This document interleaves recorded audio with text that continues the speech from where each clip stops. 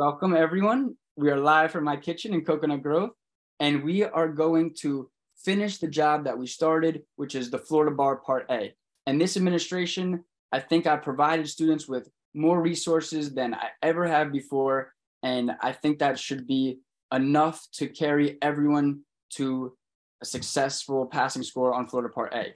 If you don't have access to these interactive questions, please, everyone in my course has free access. We have the entire quiz that we did. We know that Florida Supreme Court is mandatory appellate jurisdiction over the validity of municipal bonds.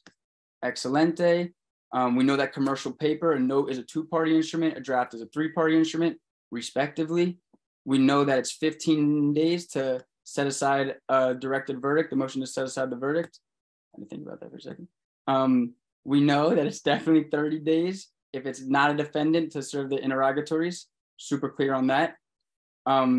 Signed, written, unconditional, promise to pay a fixed sum of money with or without interest, on demand or definitive time to order or bear with no additional undertaking.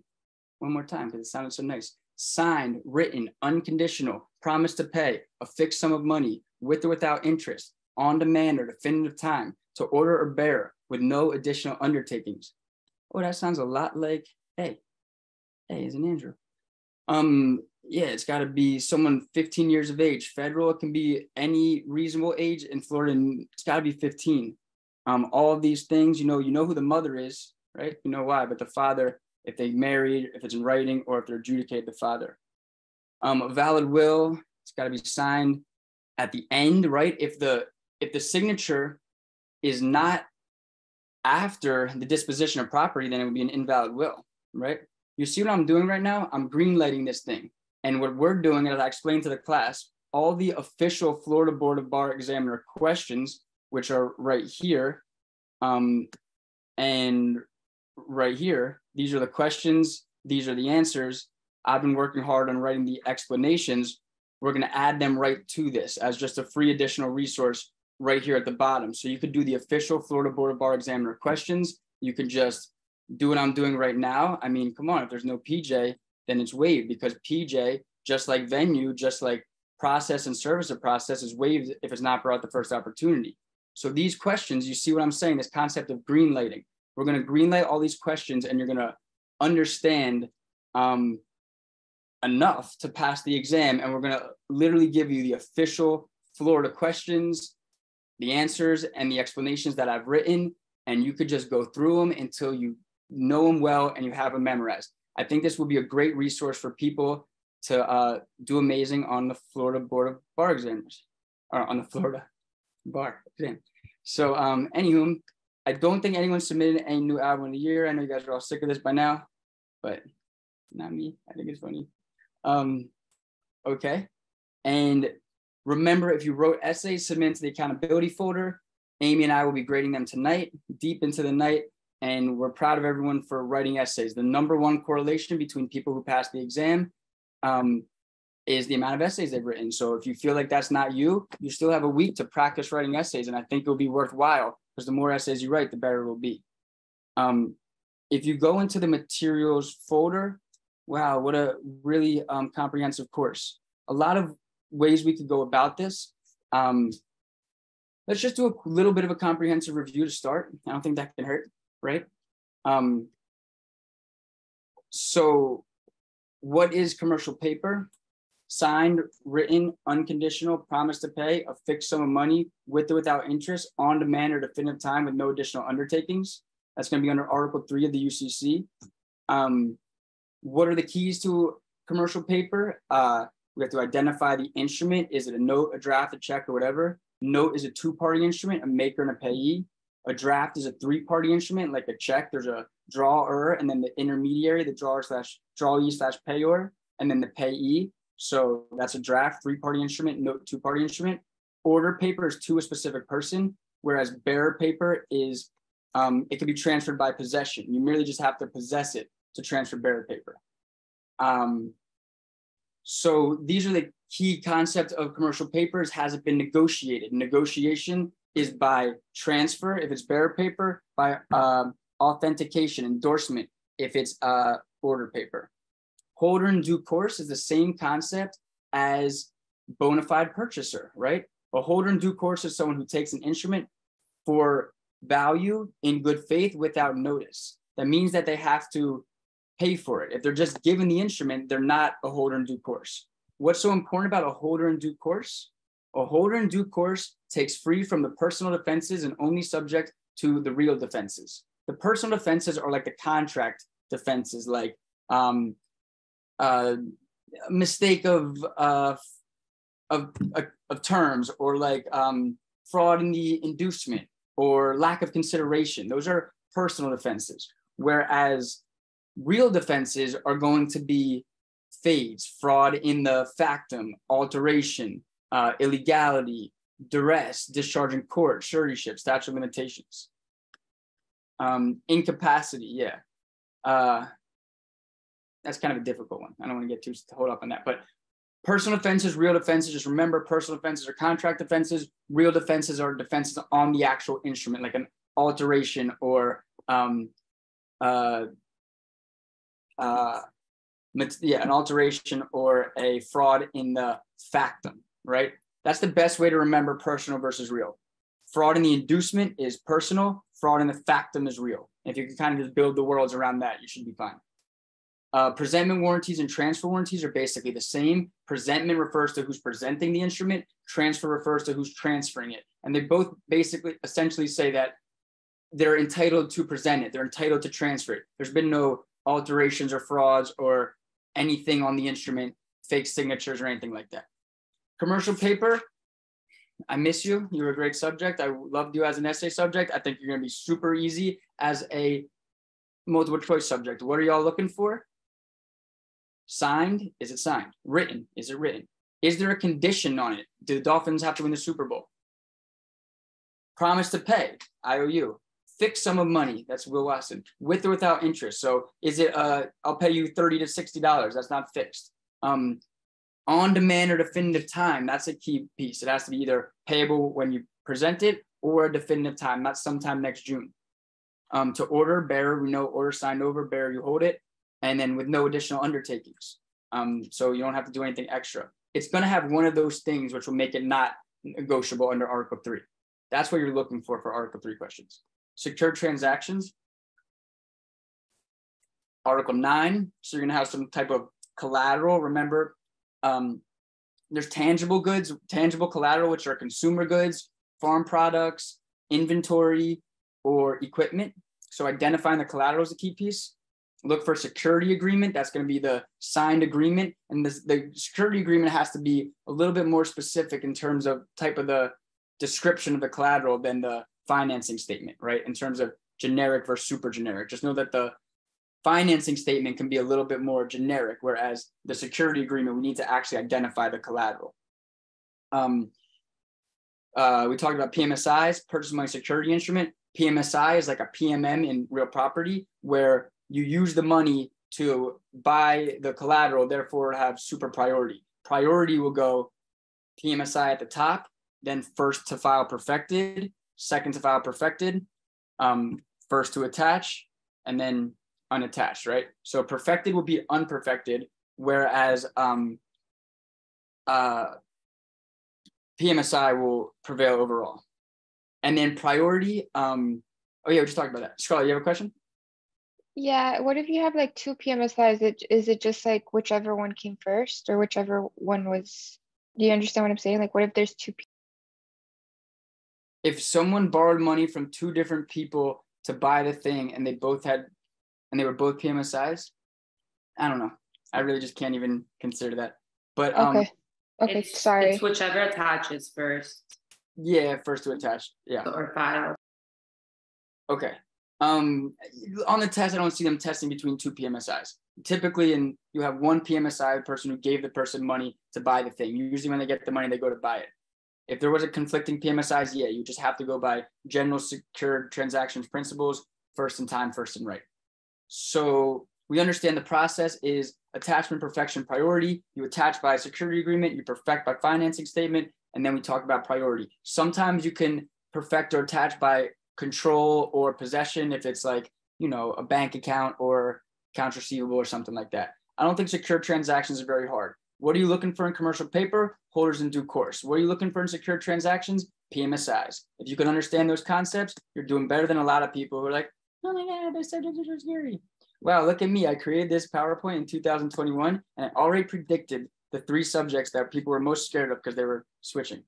So we have the trust, SIT-TAP, a settler with intent, trustee, trust race and delivery, ascertainable beneficiaries, and a valid purpose. Real property and testamentary trust must be in writing. Precatory language, I hope that it's insufficient to create a trust. I love this statement. This is when I used to teach it as an essay subject. The hallmark of trust creation or revocation is settler intent. So we have inter vivos trust, which is created while the settler's alive. Charitable trust, we use the Cypress doctrine, like if the purpose no longer exists, then we'll substitute another solid charitable purpose.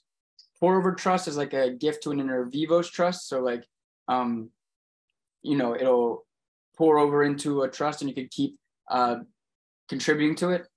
Spendthrift provisions, right? Of all these things, the first 3, they're literally going to test you on the easiest things. Commercial paper, they're going to test you on holder in due course. Secure transactions, they're going to test you on PMSI. Trust, they're going to test you on spendthrift provisions. Who can pierce a spendthrift provision? Alimony, child support, someone working on the trust, Uncle Sam, right? Spendthrift provisions, we call it Chet Hanks provision.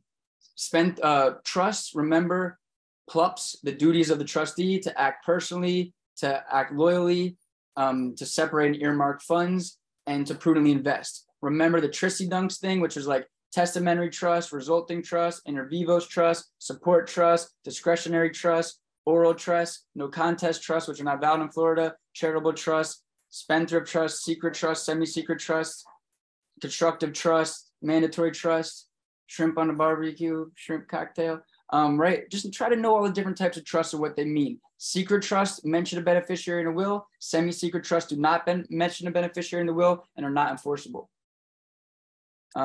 Criminal law, everyone should just go to my dude Hornsby's website to know the types of criminal laws. Don't sleep on that. They're always trying to throw a curveball at you. One of the curveballs could very well be an essay that's about Florida criminal law. Don't tell you I didn't tell you that. And then they're like, oh my God, they tested me about burglary and robbery and murder. How was I supposed to know that? Because I told you.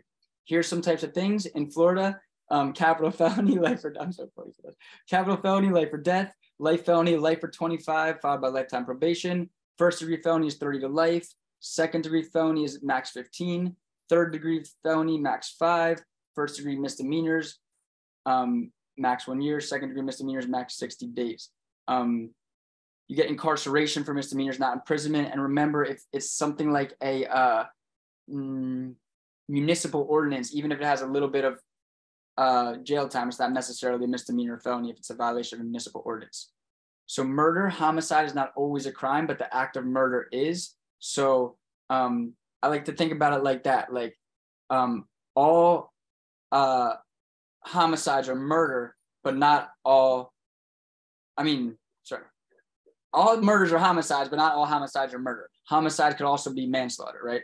So we have first degree, second degree, third degree. No, in Florida, first degree murder is premeditated, cold-blooded, the old good old-fashioned murder, favorite type of murder, or enumerated felony murder, right? Whereas second degree murder is depraved heart murder, all other types of murder, intent to inflict great bodily harm, everything else. Third degree murder is non-enumerated felonies murder. So it's like non-violent felonies. Maybe like DUI might be a good example. Florida has adopted stand your ground laws. There's no duty to retreat. And defenses include excusable homicide, justifiable homicide, self-defense. So manslaughter could be manslaughter by act or manslaughter by procurement. Difference between voluntary and involuntary. Voluntary, I slap, you shoot. That's Nico's album, right? If someone provokes you, or Nico's follow-up album, I walked in on the pool by sleeping with my wife. That's his country album. And that also would result in voluntary manslaughter in a lot of cases. Involuntary manslaughter, think criminal negligence, like texting and driving or something like that. All right, criminal procedure. So let's talk about criminal procedure. So felony is any criminal offense punishable by death or incarceration in state correctional facility over 1 year. Misdemeanor is not exceeding 1 year. Defendant may plead not guilty, guilty, nolo contendere, or they could do an Alford plea, like the #1 artist in America right now. No contender is no contest. Alfred plea is like, I'm accepting that the weight of the evidence is pretty good, but I'm not accepting anything more than that. Stop and frisk is permitted in Florida, including strip searches. So your first appearance, you're notified of your right to counsel, your charges, your right to remain silent, right to communicate with others, advise of conditions and pretrial release. The arraignment is when, you respond, guilty, not guilty, whatever. Your voir dire, see how I pronounce that? I'm learning every administration.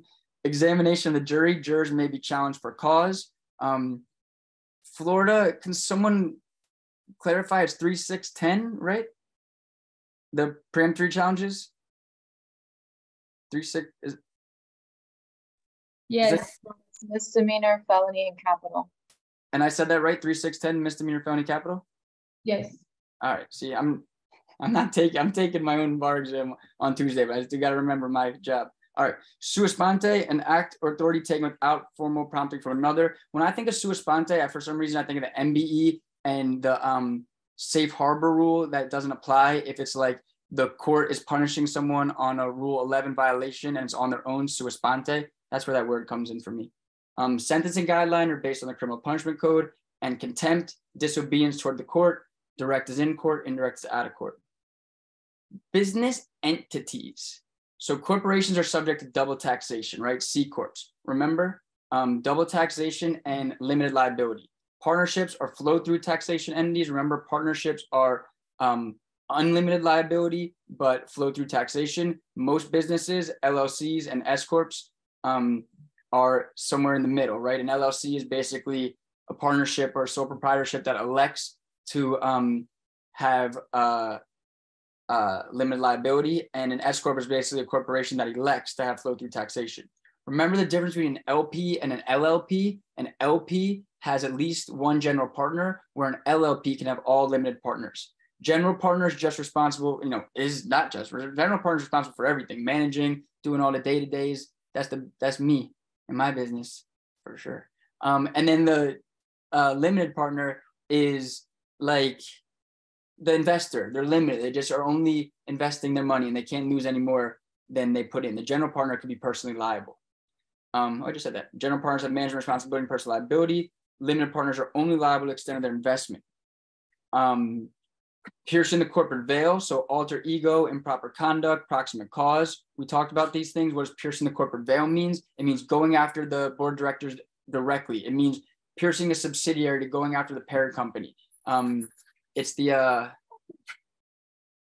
what's wrong, buddy? It's the concept of basically going after someone because they were using a shell corporation or they were using a company just to basically pretend that they were someone else and do things that were pretty messed up. A quorum is the majority need to validate an action. In Florida, a majority will constitute a quorum. Straight voting versus cumulative voting. I don't know why people freak out about this. It's a very simple concept. Give me a second. So straight voting talks about voting per chair. If you have 10 votes under straight voting, you get to vote, let's say 9 votes. 9 votes, you get to vote 3, and there's 3 people running. 3 votes for A, 3 votes for C, 3 votes for B. Under straight voting. Under cumulative voting, you could stack all 9 of those votes and just vote it for one chair. Cumulative voting benefits a smaller investor because it allows him to have more of a say. That's what they say. Nothing benefits a smaller investor, but cumulative voting is for that purpose, right? So you could stack your votes for one chair. Now, why do people get confused about this? Because there's also cumulative preferred stock. What does that mean? Well, preferred stock pays dividends. Straight preferred pays dividends when they're declared by the board of directors. Cumulative preferred stock will pay shareholders not only dividends on the years they're announced, but also years that were missed. So if you announce 4% year 1, 0 year 2, 4% year 3, then you actually have to pay 8% to preferred stockholders under cumulative preferred because you missed that year in arrears. So that's before common stockholders can get paid any dividends, preferred stockholders need to be paid out dividends. Under straight preferred stockholders just need to be paid out that year's dividend payment before common stockholders can get paid. Under cumulative preferred, preferred stockholders need to get paid back this year's dividend payment and all payments in arrears before common stockholders can get paid out. Mergers, when one company acquires the other, it's like a Pac-Man, it eats it. And then consolidation is when two companies, Big Bang Theory, into a new company. Remember, a merger, a stock split, these are things that shareholders, common stockholders will be able to vote on. Great, thank you for the preemptory challenges, Omar, I see that in the chat. All right, let's talk about wills. Will formalities, signatures by testers with intent and capacity by two subscribing witnesses. Remember, make sure it's signed at the bottom after the disposition of property. The witnesses need to sign in front of each other. Florida intestacy laws transfer property per stirpes divided by equal representation of the original surviving issue. So we know what per stirpes means, right?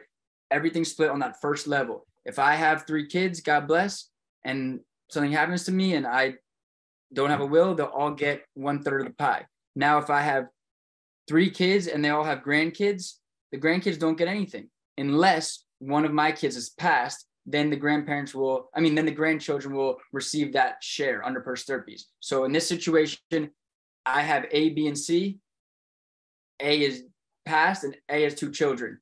B and C, 1/3, 1/3. A's children, 1/6, 1/6 per stirpes. A codicil, Matt Beckerman says codicil. I have no idea who's right. It's a weird word, but I say codicil. I have some weird accents. I live in Miami, Philadelphia, New Orleans. I kind of mix those 3 worlds together into some unintelligible language. But a codicil supplements a will, but does not replace a will. It has to comply with will formalities. Remember, if you destroy the codicil, you only destroy the codicil. If you destroy the will, you destroy the will and the codicil. If you don't have the intent to destroy something, you don't destroy it. To revoke something, you need to have the intent plus the physical act. Partial revocation is not effective in Florida, right? A holographic will, that's a handwritten will, not recognized in Florida. Ademption versus abatement. Ademption is when a diminution, I just mixed them up. Ademption is when something's been deemed and it no longer exists. I was going to give you the car, but the car's gone. Abatement is a diminution in legacies or gifts when there's less amount to give away. Wills. Anything else I can think about wills? Elective share in Florida. The wife, if you try to leave her out of the will, she can get 30%. If you want to get your wife out of the will, divorce her or your husband, divorce them, because if you're just separated, they're still going to take. Remember the homestead piece. You can't devise someone's homestead property. If you try to, then the wife will get a life estate and the kid from the other marriage will get the remainder. Wills. There's one more thing I was going to say about wills. Can't remember. Maybe it's in the chat. Oh, prenup. Yeah, do a prenup. There you go, Ariane. Yeah, prenup. Now you got it for 18 years.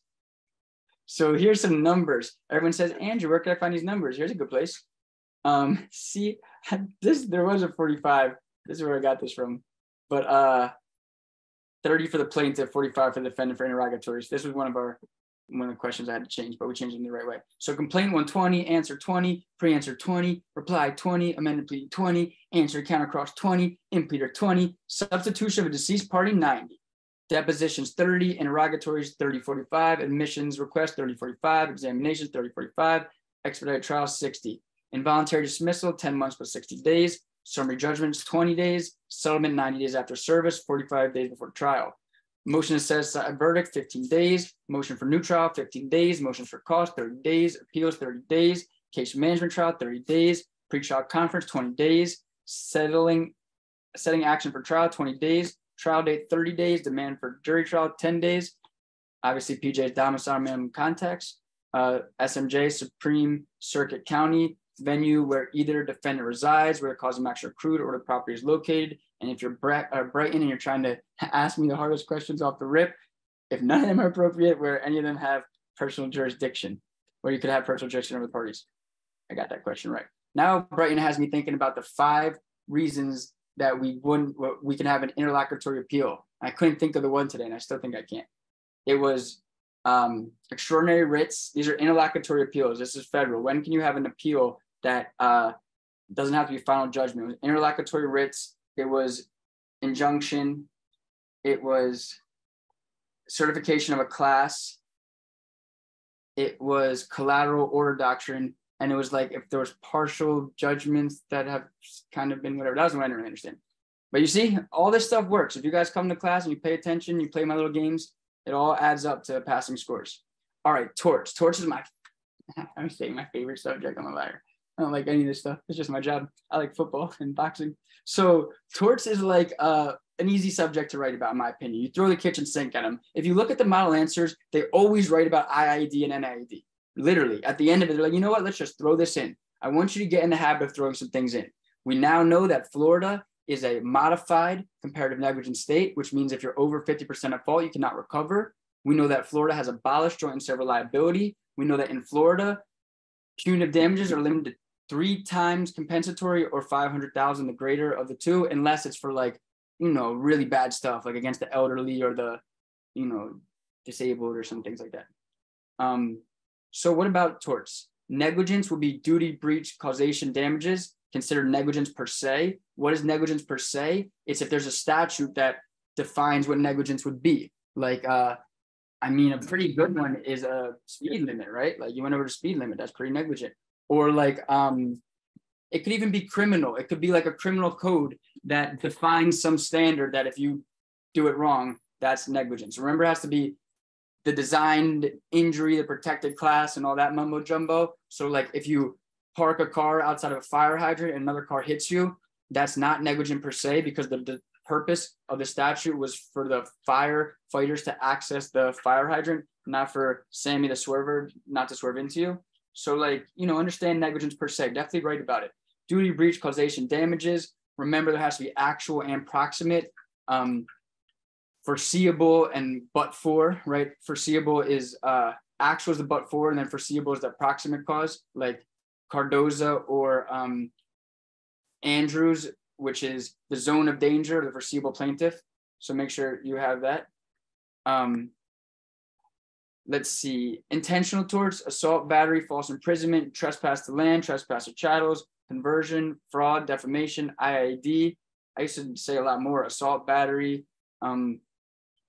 intentional infliction of emotional stress, intentional interference with the business relationship, malicious prosecution, the privacy torts, I would say, which would be in Florida. We do not recognize false light, but we do recognize like intrusion upon seclusion, disclosure, and appropriation or misappropriation. They test about defamation all the time. And they love this piece, that newspapers have 10 days to retract, right? They love testing that for whatever reason. Intentional torts, remember you have to improve the intent, just go down that path. IID and NID, Florida usually requires a physical impact. The difference is intent. Shopkeeper's privilege is like a right to retain for investigation. So, you know, when Sammy the thief is taking her new pair of shoes out and the big bodyguard says, oh, wait up, let me search you. That's okay, but once he figures out she has or she hasn't taken it, he can't continue it. Or if someone's going crazy in the bar and trying to kill everyone, and you're like, yo, let me hold on to this person, that would be an example of shopkeeper's privilege or some type of privilege. Good Samaritan law will protect rescuers from liability. They'll probably tell you about Florida's Good Samaritan laws in the question. Medical malpractice, they must follow strict procedure, including expert opinion and 9-day notice. So basically, if you're going to sue for medical malpractice, you need to get a third-party expert to say that you have a valid claim. You have to give them 90 days notice. And then there's a whole process of whether they can choose arbitration or mediation and the like. Res ipsa loquitur, the thing speaks for itself. A scalpel is left inside of an organ, or the plant falls off of the person's head. I mean, the plant falls off of the balcony and falls on the person's head. It's been a long, long administration. Responding superior, my student, my pride and joy, Joel, he got 156 last time. The 156 that's going to be beat this time by one of y'all. But when he got to 156, I talked to him after the essay. We're going boom, boom, boom. You hit everything. You hit everything. You hit respondent superior. Oh my God, I can't believe I missed it. So you know what? You can get a 156 and miss a big thing, but that just shows that we can get higher. Responding superior is vicarious liability for employers. Consider the frolic and the detour. The frolic is you're going off to do drugs with your girlfriend in the woods, and that's the frolic. The detours, you're just grabbing a cup of coffee from Starbucks.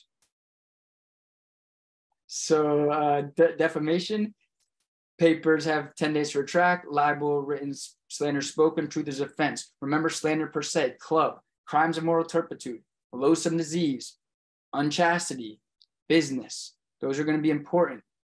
See if it's slander per se. Know that there's a different standard if it's a public figure or a private figure, and argue both ways. If I can get one point across to everyone about writing essays, do the IRAOC method: issue, rule, analysis, opposing argument, conclusion. Remember the opposing argument. They will argue that Andrew the tutor is nobody and therefore the standard is negligence.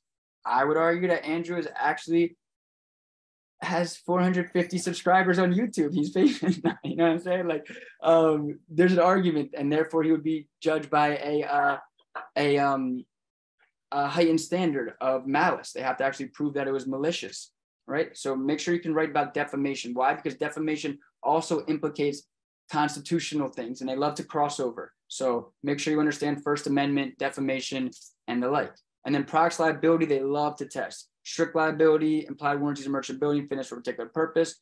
Products liability is all about someone placing a defective product in the stream of commerce, and it was defective when it left their hands, right? If you are a component manufacturer and you create a component and that component was manufactured fine, and the idiot you gave it to puts the wrong thing in the wrong place, and it was not foreseeable he was going to do that, you wouldn't be liable. That's one example of when, you know, products liability doesn't attach. But the next person who got the defective thing and sold it, that person would be liable downstream, right? After the defect, everyone's liable, but before the defect, they're not liable. It's if you place a defective product in the chain of commerce. Now, there's going to be a manufacturing defect and a design defect. A manufacturing defect is if someone put one on the line differently, like, you know, you're in a chop shop and, well, not chop shop, but a Gerald Ford conveyor belt, and, you know, one of them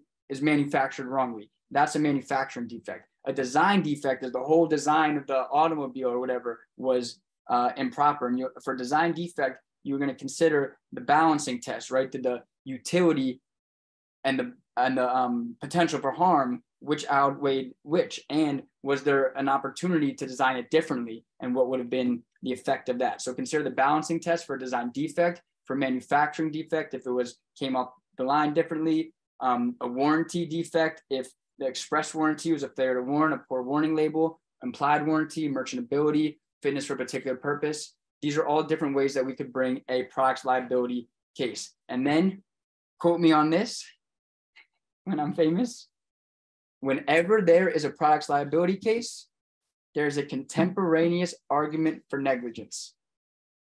Whenever there is a strict liability, products liability case, there's a contemporaneous argument for negligence. Remember that. You are an attorney. One of my students last administration passed, and she was she had anxiety, right? That's the nicest way to say it. She's nice and had anxiety. And a lot of y'all have anxiety. I have anxiety. What do you mean? Anxiety is normal. But she had anxiety and she wasn't really good at multiple choice. I would wish she had the resources that I had now for multiple choice, but she didn't. She had what I had working with last administration. But I did have one thing in her arsenal. She practiced personal injury law in Connecticut. And I was like, look, if you get that torts essay, you better blow this one out of the water. And she really did. She got like an 86 on that torts essay. And that carried her to a passing score. She didn't even tell me what she got. She was like, yeah, my torts essay carried me. I got an 86. Like, and then she's supposed to refer me all this business. I haven't heard from her since, but so the game goes. But my point in that is, like, you know, you can crush one of these essays. Torts is an opportunity for you to write an amazing essay. And remember, if you're like her, you're an attorney. What's the theory? You're bringing the kitchen sink. I have a client. I want this client to get paid, so I get paid. I know a lot about the law. I'm going to bring every claim possible. And the judges are going to go, no, maybe, no. But you don't get hurt for saying, this is the argument for strict liability, lolly-dotty-da, put a defective product in the stream of commerce and all these things. On the alternative, this is the argument for negligence. It was negligent to design it this way. It was negligent for this. Stupid idiot did this, breached his duty breach causation, right? you're going to just give them other causes of action. If you get a torts essay, it's all about causes of action. Bring them all. They're all coming along. It is okay to say this argument will likely fail. In fact, you better write that 3 times an essay, honestly. I'm not trying to like give you any bright line rules, but I'm just saying it's okay and it's encouraged to write essays that will fail, because you have to write the opposing argument, even if it's a failing argument. This is an outdated statement, right? Florida is a modified comparative negligence state. All right, evidence. Let's talk about some evidence. Hearsay, an out-of-court statement proffered into evidence in order to prove the truth of the matter asserted. See, dog barking, is that hearsay? No, because it's a human statement, right? It can't be a dog barking. It can't be a machine. It's got to be a human statement. Things that are not hearsay: prior inconsistent statement, admission by defendant or party opponent. In Florida, and there's no exemptions. There's only exceptions, right? So in the federal law, this might be this might be an exemption. In Florida, it's just considered non-hearsay, right? Exceptions will be present sense impression, excited utterance, then existing mental, emotional, physical condition, medical diagnosis, or business record. And then hearsay, but exception if the declarant is unavailable, former testimony under oath, dying declaration, statement against interest, statement against person who made declarant unavailable. Mandatory notice of decisions of the Florida legislature and Congress, Florida rules of court, rules of U.S. Supreme Court and Court of Appeal. Presumptions are rebuttable unless conclusive under law. Some pieces about evidence. They love testing about Florida does not allow opinion testimony. So you can say you have heard something because that's reputation, but you can't say it's your opinion that. Florida doesn't recognize the learned treatise exception, but it can be used to impeach on cross, as we see from a common question. Other things about evidence, Florida evidence. I really think that Florida evidence is a tough subject because it really directly conflicts with federal evidence in a lot of ways. So let's see. Yeah, I agree, Arian. I think admission is an exception in Florida. I wasn't sure if it was an exception or not hearsay, but I'm pretty sure it's an exception. I know it's not an exemption. In federal law, a party opponent admission is an exemption. Can someone clarify for 100% certainty? Yeah, it's an exception. All right, thank you. I misspoke about that. As I said, it rolled off the tongue wrongly. It's an exception in Florida, and it's an exemption in federal law. But either way, it's going to come in, right? But that's important to know. Things are going to come in, things are not going to come in. Florida has moved to the Daubert standard for expert witnesses. Let's see. And then Hannah has given us this super sweet chart with a Florida versus federal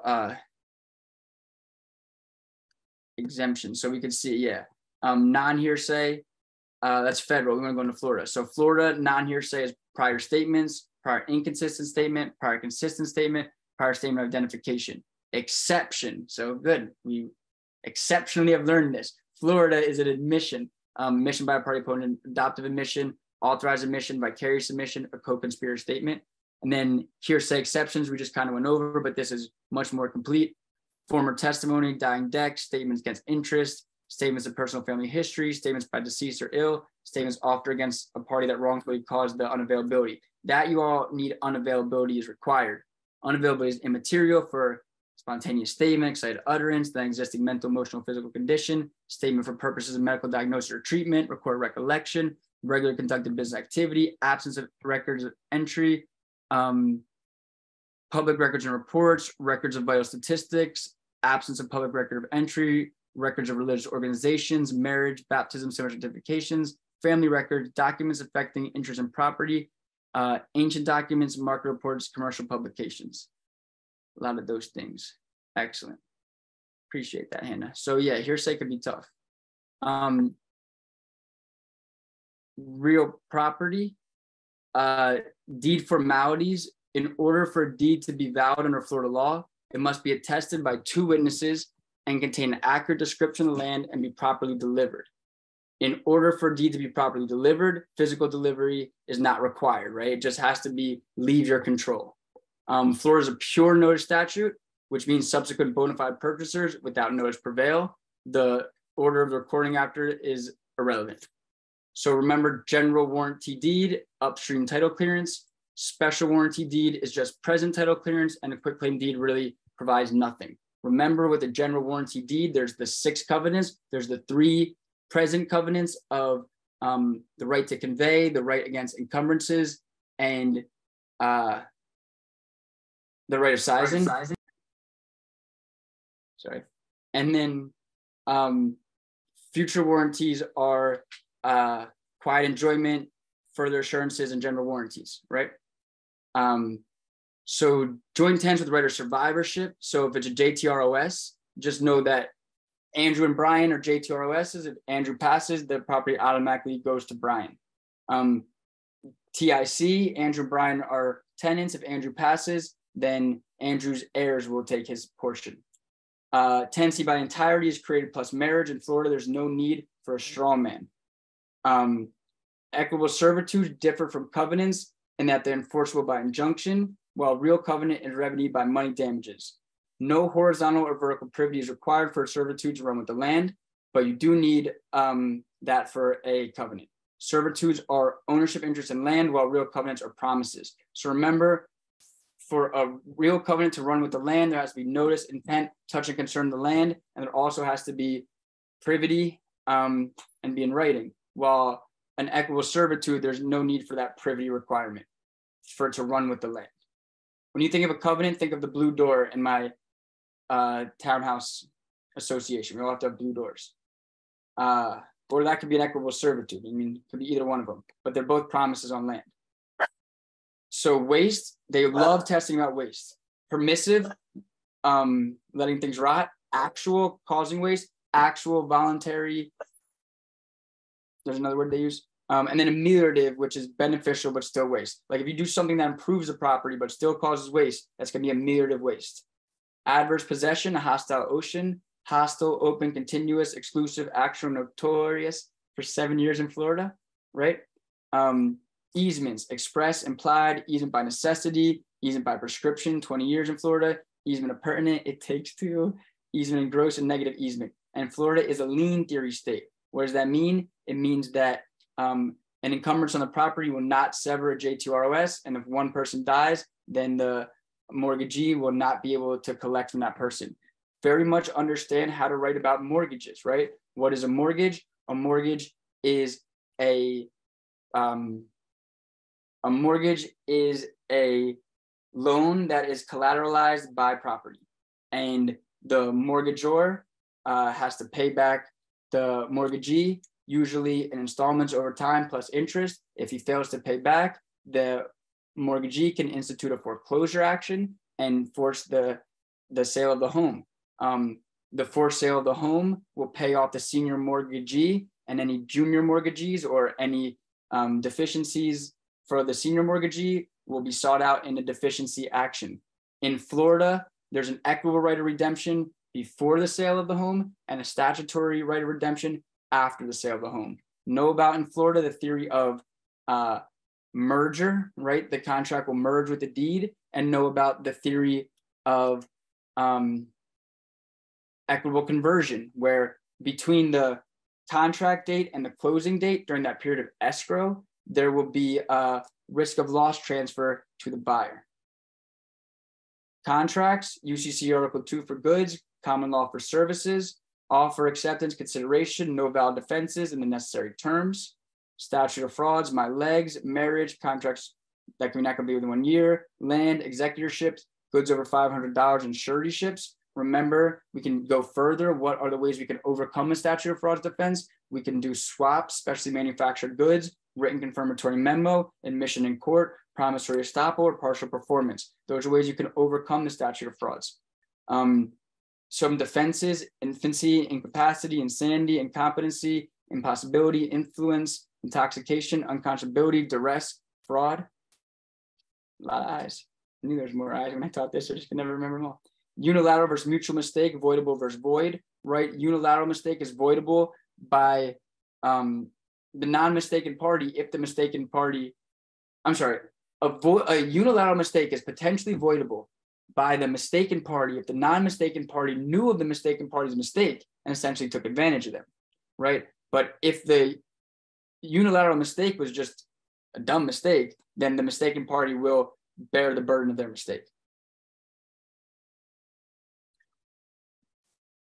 Mirror image rule for common law versus the bow the forms provision under the UCC. Mirror image rule, the offer must match the acceptance exactly.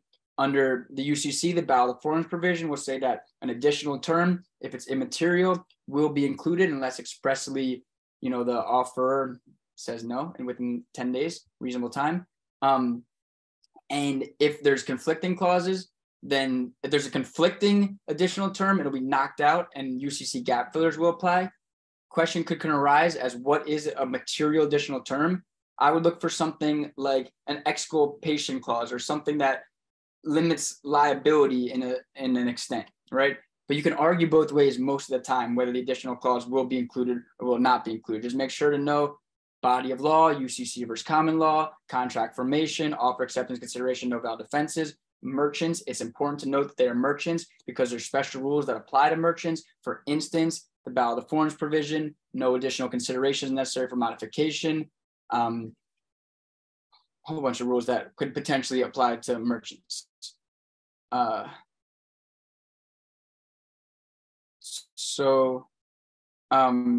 talk about the mailbox rule, right? Offer is effective upon receipt, mostly everything else upon dispatch, because the contract is effective the moment the formation has occurred. So the offer is out there. Once the acceptance has occurred, we have acceptance.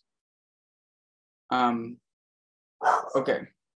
Anticipatory repudiation. One party unequivocally expresses an intent not to honor the contract, then that would be an anticipatory repudiation, right? And merchants can request, need to send a request for further assurances, and if that's not complied within 30 days, then they could sue for a breach. Now, if it's just clearly obvious that the request for further assurances is futile, they can sue immediately. Legal remedies, make sure you do your damages. Compensatory, expectation, reliance, punitive, rare in contract, but potentially available, nominal, incidental, liquidated, restitution, quasi-contract.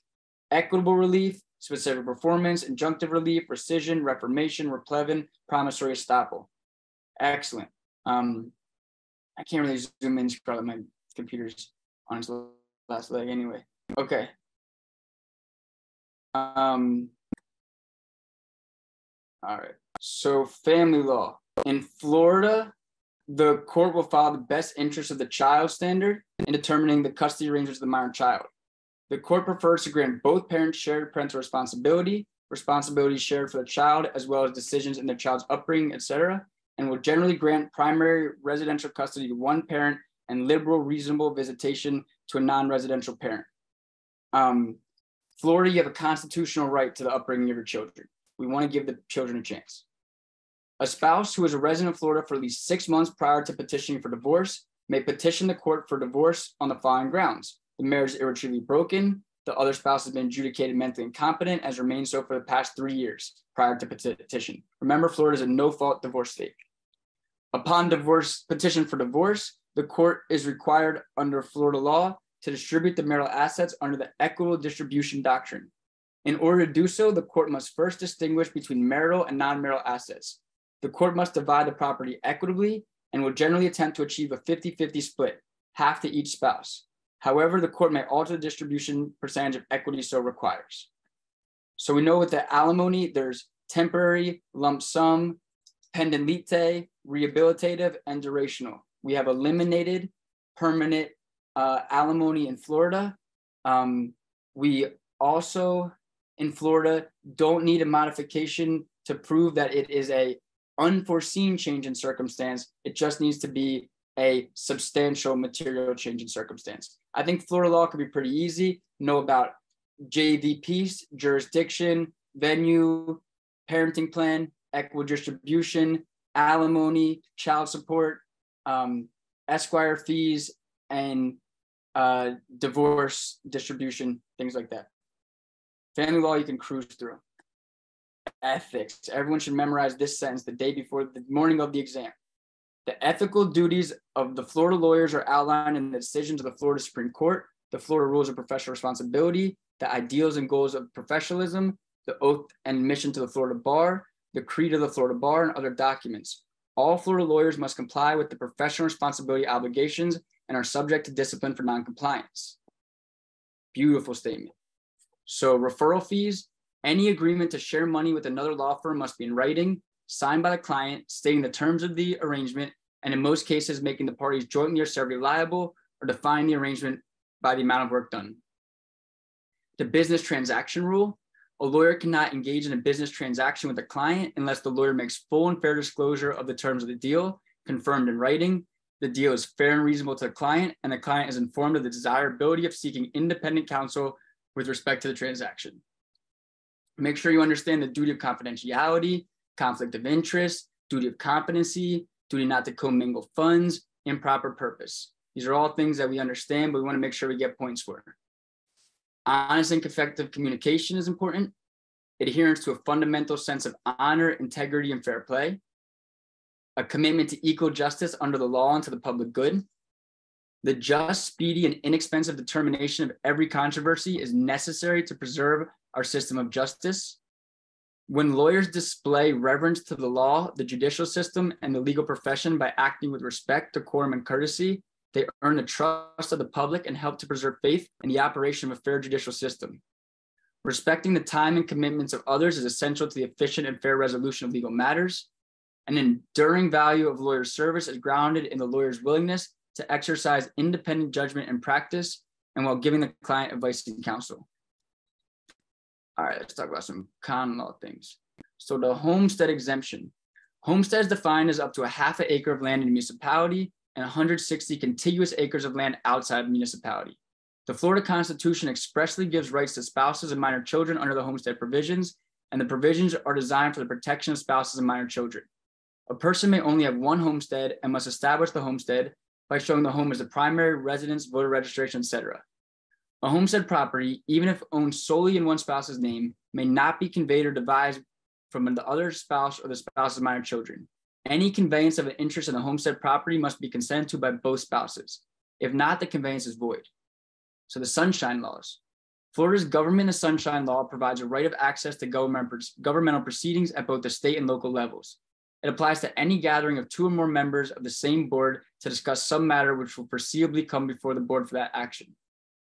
So bill act formalities, enacting clause, single subject rule, clear title, has to be for the health, welfare, and morals of the people of Florida. It can't be vague or overbroad. General law applies to state populace at large. Special law applies to a particular class or location, and it requires a vote, a referendum. General laws of local application are population specific. Local laws are like county taxes, school districts, municipalities, special districts. Ad valorem are property taxes, right? And the state cannot collect property taxes. That's a county thing, right? Like you pay property taxes like Dade County. And then federal con law, strict scrutiny, government infringement on one thing I just want to mention this, the Kluger Doctrine, right? Make sure everyone remembers the Kluger Doctrine. In Florida, you can override your access to court if there is a fundamental right. The government can abridge the access to courts for extraordinary purposes under the Kluger Doctrine.